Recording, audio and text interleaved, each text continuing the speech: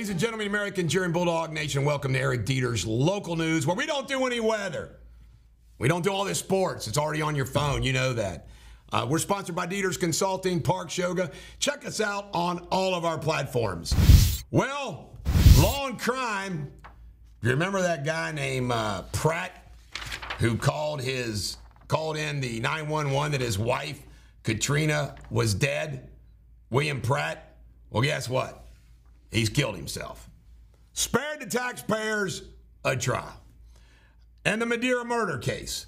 According to U.S. Attorney in the Southern District of Ohio, William James Attaway, pictured here, pled guilty to murdering 63-year-old Roop Gupta, a well-known manager and owner of Madeira Beverage, in February of 2021. Sad, sad, sad. He's been recommended for 45 years or more. McLean on the injured reserve. Hurt his oblique muscle. This is a wild story. Did you know the Reds? I heard yesterday there was a class action lawsuit filed against American Airlines for like people being stuck on a tarmac. You can't make this up.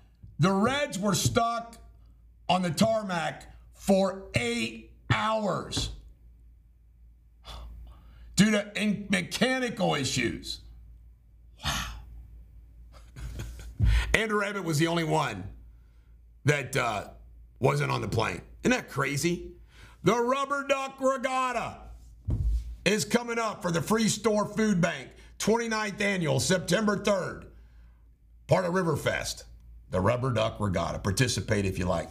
This is a sad, sad, sad story. A young man in the middle, his name is Seth Burns. He was the guy that was shot and killed in Independence. He apparently was trying to protect someone, and it cost his own life. That 17-year-old Zavian Turner's been charged with his murder. Just so sad. You hear his mom talk about this kid, and everybody, just heart-wrenching. St. Elizabeth is going to receive a $400,000 grant in federal funds to combat substance abuse. You know what cracks me about this? Why did it saying he's getting taxpayer? They make more money than God Almighty.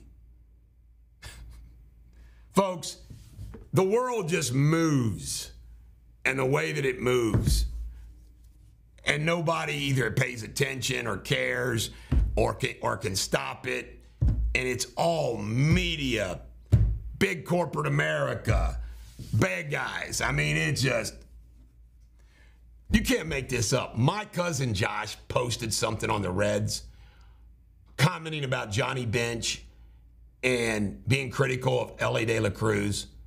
The Cincinnati Reds social media page chastised him for it, told him to stay on topic.